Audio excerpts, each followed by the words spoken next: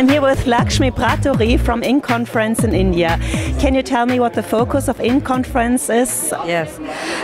INC stands for Innovation and Knowledge, and the whole idea is that we want to bring the greatest thinkers and doers, but we're doing really truly innovation, both from a rural entrepreneur all the way up to a futuristic designer. We want to bring them under the same umbrella with a special focus on Asia, Latin America and the Middle East, because the kind of innovation that's coming from this part of the world could be very different than the one that's coming from the West.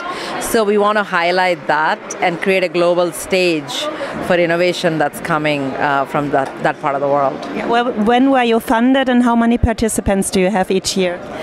We started as TEDIndia, and then once TEDIndia was done, TED didn't want to do TEDIndia every year, but they're working with us, so we formed INC Conference in association with TED so that we can continue on the momentum that was started by TEDIndia.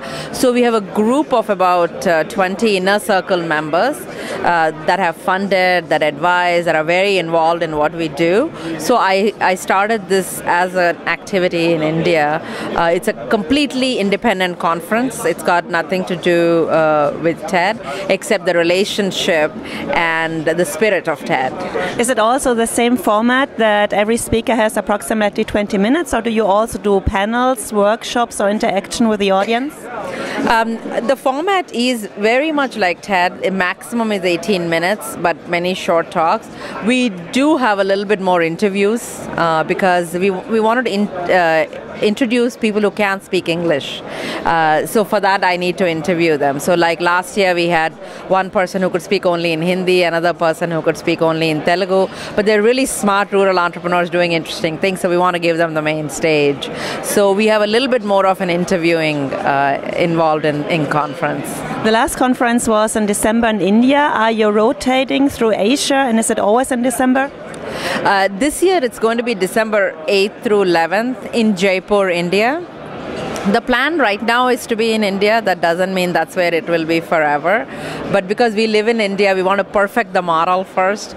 So we want to be there just so we can work out all the kinks and have a great conference. But the goal is to get people from all over the world. Again, as I said, a lot from rest of Asia and Latin America and Middle East.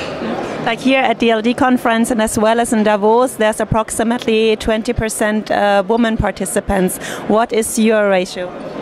We had almost about 30 to 40% women. Wow. We had quite a few women, and we want to increase that both in our speakers as well as our attendees because there is a lot of very powerful women actually in the developing world, and we want to feature all of them. So it's a very important thing for us to have diversity of geography as well as gender and as well as age. So we have a lot of participants who are under 25. So we want to have very young speakers also. And besides innovation and knowledge, do you focus every year on a specific topic? Yes. The topic, like last year, first year our topic was Future Beckons. Second year the topic was Untold Stories. This year we have not announced the topic yet, but it is general enough, but at the same time it's specific to get into the issues that matter to that region.